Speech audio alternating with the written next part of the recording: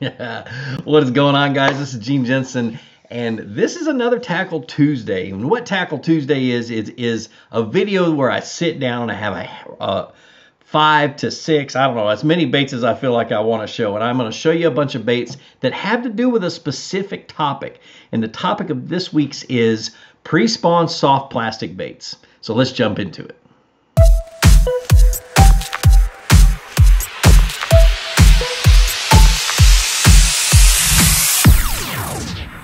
All right, so pre-spawn soft plastics. Last week I talked about pre-spawn baits, and it sparked the idea of what type of soft plastics do I use during the pre-spawn. I use a lot of crankbaits, a lot of chatterbaits, and if you saw last week's video, or if you haven't seen last week's video, go and watch it. But I use a lot of soft plastics as well, and mostly on a Texas rig or some type of a jig head. So we're going to start with what I typically will throw, and this is the one time of the year where I almost exclusively throw some type of a creature bait. So let's go through a list of creature baits that I would use for pre-spawn and why. The first one is pretty basic. This is a, hold on a second, I got this all cool little thing set up for my focusing. There we go. This is a Missile Baits D-Bomb. This is in black and blue or purple and blue. I don't know what it is. But anyway, it's but I'll use this. I'll use green pumpkin. I'll use anything like that. But a D-Bomb. And what I'm looking for with creature baits is I want one that has a lot of action or a lot of appendages, not really action. And I'm going to tell you why I like this one. And the next one I'm going to show you at the same time. But the D-Bomb, when you Texas rig it, okay, you put it on a... You put it on a Texas rig, you put a weight in front of it and everything else. You're flipping it around cover. You're flipping it around bedding areas and things like that. You may not be able to see the bedding area itself, but if you look at these little ridges, look at those little ridges in there. These little ridges, after every cast, the water escapes these ridges and it fills with air, and it traps air bubbles. And so what happens is you throw it down there, you let it sit for a few seconds, and throw it like up against a log or into some bushes or anything you see along the bank. You let it sit there for 4 or 5 seconds, and these bass, although the water temperature may be in the 50s, maybe almost in the 60s, but not quite, these bass are still a little bit slow. They're going to come down, they're going to nose down on the bait, they're going to look at it, and if you shake it after about 4 or 5 seconds, if there's a bass looking at it, those bubbles are going to escape that bait, and they're going to go up into that fish's face, and they're going to cause him to bite. I do this with bedding fish as well, but that's not what this video is about. Okay, the next one is the, I never can remember the name of this one. It's a Missile Baits too. It's the Destroyer is what it is, and it's got a lot of appendages, and this is what I use a lot when the water's really, really cold. It's not so much that it has a lot of action, like this tail twirls when it falls down. It's what it does when it's sitting still. It's sitting on the bottom. The bass has come down. They looked at it, and all those appendages are sitting there just moving along. That's exactly what I'm looking for. So this is an absolute great one, and it's got those same little ridges that the D-Bomb does that catches the air. So pretty dang cool. Green pumpkin, black and blue are usually the ones I have on there. I've got a video that I filmed a couple of years ago about how to choose the right color soft plastics for the water clarity. I'm going to leave that right up here in the description, or right up here in the top corner. Just click on that little button, and it'll show you that video, and you can go watch it after you're done watching this video. Okay, so the next one, I've got my little list down here. That's why I keep looking down here. My next one is the Zoom Brush Hog, or the Baby Brush Hog. Now, this is an old standard. I mean, it is a great little creature bait, and it's a lot like the Destroyer. Okay, it's got long appendages and stuff like that. But for years, I've been fishing this thing. Throw it on a Texas rig, and I'm gonna show you some of the modifications I always do to it. Let me see if I can help get it to hold still a little bit. But you've got these little paddles right here. Okay, little flat paddles. I always take a pair of scissors. See, I've got my little child safety blunt nose scissors so I don't hurt myself. But I cut them. I hold that paddle. I'm going to do it, and I'm going to show it to you. And I cut each of those paddles in half. Okay, let me see if I can get you to see it. Each of those paddles get cut in half. I can do one side, and then I do the other one. And then if I typically what I used to do is I used to cut this right here. Now I cut the top of it and I let it hang. So when it goes through the water, that sticks out and has a lot more action to it. And it just gives one more appendage. And I have caught a ton of fish over the years on a brush hog and a baby brush hog. So excellent, excellent bait. The next one is a Zoom Speed Craw, and I've got this one. I've got this one on the list. It's still got appendages. It looks like a little crawfish, but for one specific reason, and that's this thing right here. Okay. This is a greenfish tackle creeper, and I made a video probably 4 years ago about it, and I'll leave it up top, but on how to fish it. But this thing was made for pre-spawn dragging is basically what it is. And what you do is you take that baby or that Speed Craw, you thread it on here, put it on that little screw lock. Ouch, just poked myself with that sharp hook. That's great, Gene. Good job. Okay, and then you take and you just stick that hook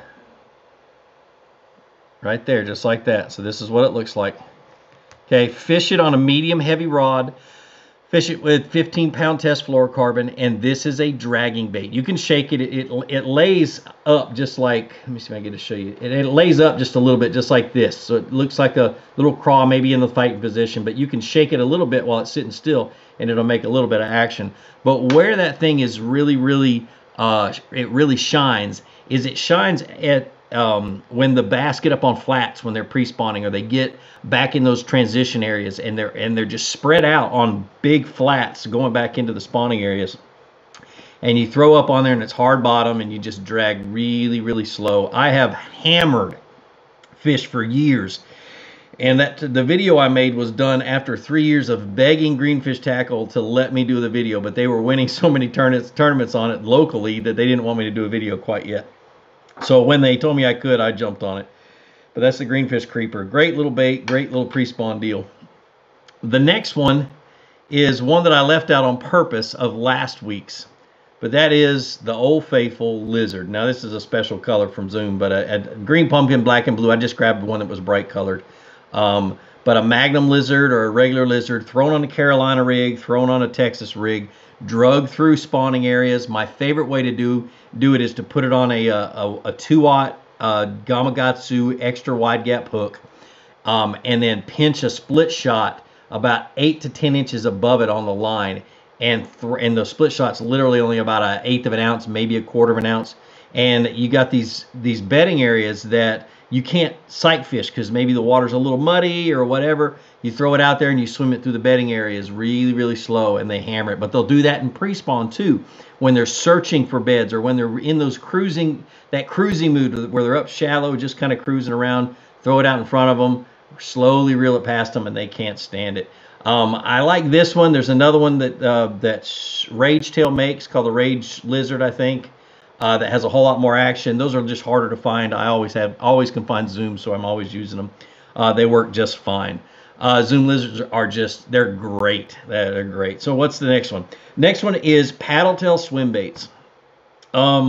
Last year during the Gunnersville tournament that I fished, the KBF tour tournament on Gunnersville, the fish were moving in and out of the spawning areas, and I was fishing a staging area where they were moving into spawn and they were coming out from spawn, and they were stopping there. And I threw a swim bait a lot. As soon as the wind would pick up, I'd pick up a swim bait, throw it, and I caught a ton of fish on it. And I'm going to show you how I had it rigged, or what I had it rigged with. So first of all, these are the two swim baits I throw.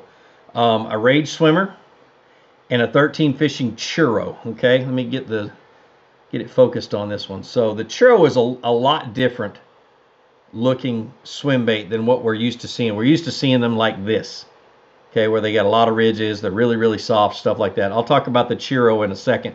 But you take and you throw a jig head, and I use the squadron heads when I'm fishing, 8 to 10 feet deep. These are the 1/2 ounce or the 3/4 ounce, I think. Let me look. 3/4 ounce squadron heads. Heavy head, but I'm fishing, 8 to 7, 8, 9, 10 feet deep, and I wanted to get down there quick, and I'm reeling it fairly quickly. If I need to fish really, really slow, I change up a little bit, quite a bit. I'll change to like a medium action spinning rod, or medium power spinning rod, I'll change to a medium power bait caster, and I will grab some very small jig heads. My autofocus is horrible, that's why I keep having to click this. But these are Gamakatsu round number 26s, quarter ounce. Quarter ounce is about the heaviest I throw, and these are small jig heads, and I have two size swim baits that I use on it. I throw the 3 3/4 inch swim bait, and I throw the 2 3/4 inch swim bait. Rage Swimmer, and the Churro has a small one that I'll throw too, and I had those. Here they are, right here.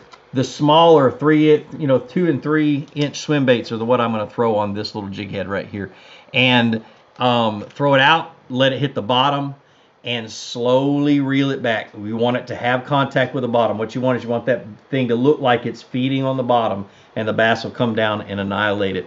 That's two great options. This is also a really good deal on beds when they get up and they start to spawn, or the males start to spawn. Now the Churro swim bait. Okay, let me go back to this. Now these ones with all the ridges, these are awesome. They're real soft plastic. They're smaller. They have a lot of action in the whole body of the swim bait. Okay, this one right here has a totally different action, and in the pre-spawn is when this thing really shines comparative to this one. When it's very cold in the low 50s, high 40s, this one actually swims. Let me point it towards you. It swims like this. It rocks back and forth, and the tail flops back and forth. It's like a lazy action is kind of what I call it, and it's a really, really cool deal. I used to try to make flukes do the same thing. I had a specific way I would rig a fluke to where it would swim like this, and I would literally just cast it out and slowly reel it in without moving my rod tip. You do that with this swim bait, and that action is already in it, and it is amazing because it's got that lazy action, and the bass are feeling a little bit lazy, especially when the water's cold. Throw that on a good sized jig head and lay the hammer on them, because that is a really, really good swim bait. Now, last but definitely not least, when I'm talking about soft plastics, and yes, this is a plug for a good friend of mine who's been a friend for years, JJ's Magic. Okay, now JJ's Magic is a soft plastic dipping dye and scent. This is actually a bottle of clear. It's so clear there's none in it because I used it all, but it comes in clear, comes in blue, comes in red, comes in methylate, which is a pink that's amazing to dip green pumpkin in because it turns the tails of your craws. So if I take this baby brush hog, dip it in the methylate, it turns those claws and everything else, it turns them that same orange that crawfish get when they're in grass. But what I wanted to talk about is because I'll know I'll forget to talk about it when I start talking about the spawn, but as the fish start to spawn, any bait that you're throwing into a bed, if you get that blood red color of JJ's Magic, and you dip just the head of whatever you're throwing, even if it's a white bait, just the head into that red dye before you put it on the hook, it's amazing what the bass do. It's one of the tricks that I've been doing for many, many years. I was the one that begged JJ to start making blood red because all he wanted to do for years was blue, methylate, chartreuse, and clear. And literally it took a while, and he finally made a red, and it's one of his top sellers, especially in like Texas where they all love red anyway.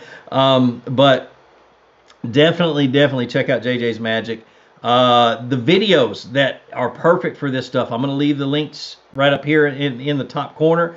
Texas rig, the creeper, and choosing colors are the ones I want you to watch next. But all the links to all these videos will be, or all these baits and all these products will be down in the description. They're my Tackle Warehouse affiliate links. Anything you purchase while you're on Tackle Warehouse, after clicking one of those links, I get a small portion of, and it really does help the channel.